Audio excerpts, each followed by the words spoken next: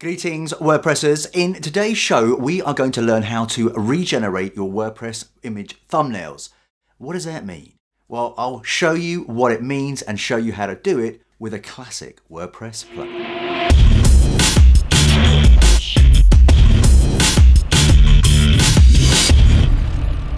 Jakson here, welcome to the channel. This is where I share my tips, tricks and tutorials all about WordPress. And if you are new here, please do consider subscribing. And check out the description below. It's got the show notes, the links, the descriptions, and all that sort of jazz for everything that's going to be in the show today. Plus, there's a link to download my ebook, my free ebook guide to my top 10 plugins of all time for WordPress. It's wicked. Get your copy today. Right, on with today's show. Images, thumbnails. In the WordPress admin, you can set the size of the thumbnails for your WordPress website. But if you change those, it's cool. All the images going forward will be resized to the correct size thumbnails, but all the ones that you created months and months and months ago, years ago even, will remain the same size. And with this classic WordPress plugin, I'm going to show you how to change all your thumbnails to your new thumbnail settings in just a few minutes. Let's get on with the show. The absolute classic plugin, Regenerate Thumbnails. Okay, let's do some regenerating of thumbnails. We've got a demo site here. It's the Cento theme, and on our theme we have got a blog section and some blogs in our blog list. If we go and click on one of them, we'll see we have got the actual blog post itself. So we're going to put a picture in some of this text, see what it looks like. Let's go to our posts admin menu and take a look at that first post in the list there. That's the one that's showing on the front end. And we're going to stick our cursor on the second paragraph and click the add media button. I'm going to choose a little picture to brighten up our blog post. So when you click on the media that you want to insert into your post, you'll see that you've got some options here. We're going to align it to the left.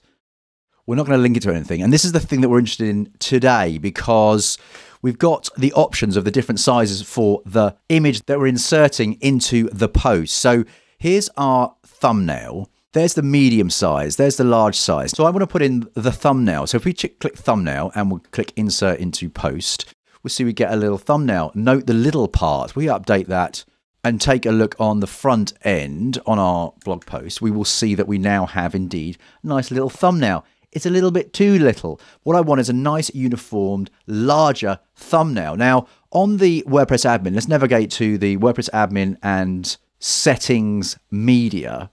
This is where the default sizes are for the thumbnails, the different size images that WordPress automatically creates for you when you upload an image. And here you can see that the thumbnail size is set to 150 by 150 pixels, quite small. Now the following two sizes will auto crop to the aspect ratio, so it won't make a square image like the thumbnail size. The medium and the large size will scale down the original file and maintain its aspect ratio. That's like the size it is wide and the size it is tall. But you can change this thumbnail size. So if we change that to 300 and 300 again, so 300, slightly bigger image, that's going to look a little better in our blog post. If we save those changes and we go back to our posts and that first blog we were working with. So now we're going to go and stick a image in the next section. We'll put our cursor in the text where we want it. We're going to go add media, but this time we're going to upload a file and we'll select the files from our desktop. And there's the image that we want to be working with. Now this time, check it out, down on the bottom right hand side, look, the thumbnail has mysteriously changed to 300 by 300. That's a much better size for a nice square image in your post. We're going to align it right this time. And we'll click the insert into post, and there's our nice little thumbnail. Let's update that and get over to the front end and refresh to see what that looks like.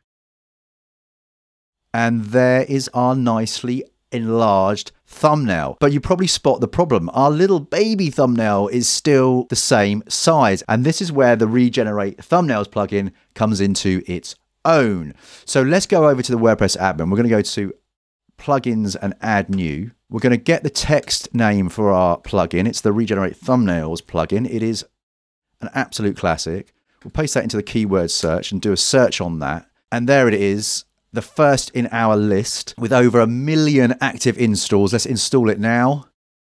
and click the activate button, and our plugin is installed. So next we need to go down to Tools menu on the admin, and we'll see a new menu item for Regen Thumbnails. Click on the link there, and all you have to do is simply click the regenerate all thumbnails, and the plugin will do its business and whiz through all of the different images in your entire website. So if you've got a big website with tons of images, this may take a little while, but on this demo site there's only 15 images, so that's our work done. So let's go back to our posts and back to our blog that we were working with, and all we have to do is click on the edit button for that original image, click the update, and that will automatically go grab the revised size, update our post. And if we head off to the front end and refresh our blog post, we have indeed got a much nicer looking page with larger thumbnails, beautifully sized. And that's really how the Regenerate Thumbnail plugin works. Pretty simple stuff. Right then, regenerating thumbnails, it couldn't be easier with that classic of classics,